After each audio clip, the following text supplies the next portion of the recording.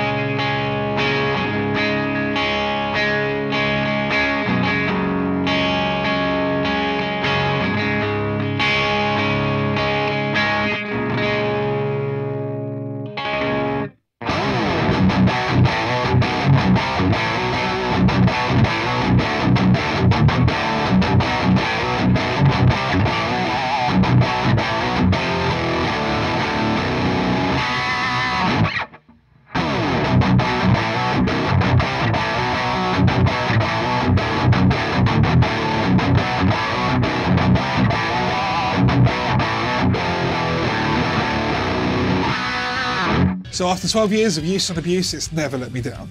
Until a couple of months ago, the battery door finally broke and I had to retire the original transmitter. It is still usable and definitely repairable, but I decided just to buy a new transmitter, which I found at Guitar Guitar for £50. If I were to buy a new Line 6 wireless in 2022, I'd probably still go for the G30 or maybe the G50, definitely over the G10. Live, I would definitely feel a lot more secure putting my transmitter in a pouch connected to the guitar strap than I would with the smaller G10 type plug-in transmitter. I feel that design is probably better suited for home use. For reliability and value for money, I don't think you can beat the G30.